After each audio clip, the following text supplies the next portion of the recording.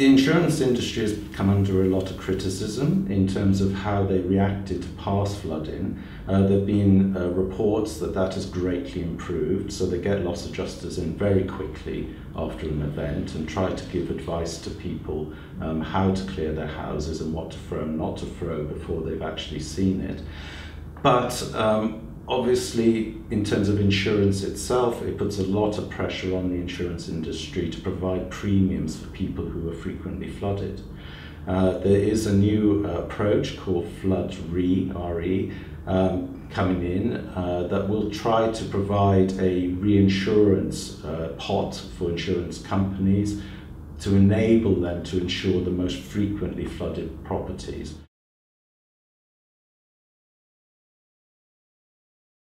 The Environment Agency take the stance that these events will become more regular, so more extreme events, as we call them, will become more regular. How regular they become that they don't be called extreme events, that's another question. In terms of actually managing these events, it is very difficult. It's a very big question, and it takes into consideration lots of different parts of flood risk management. Parts such as the development planning regulations, whether or not certain properties should be built in certain areas. It takes into account the actual flood defences and whether they're built to a higher standard and whether the country can afford to do that. It takes into account a changing climate and the hydrology that informs those decisions. Should we be revisiting that hydrology now with a change in climatic conditions?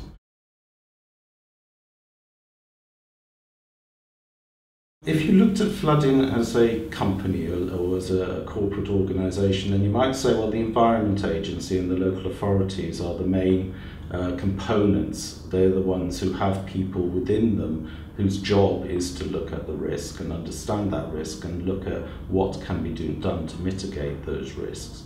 However, I would argue that it is the people that live in the communities, they're risk managers in themselves, individually or as a community, and how we can help them to make better decisions and how we can give them certain abilities or certain things to actually enable them to react to the flooding and prepare for it.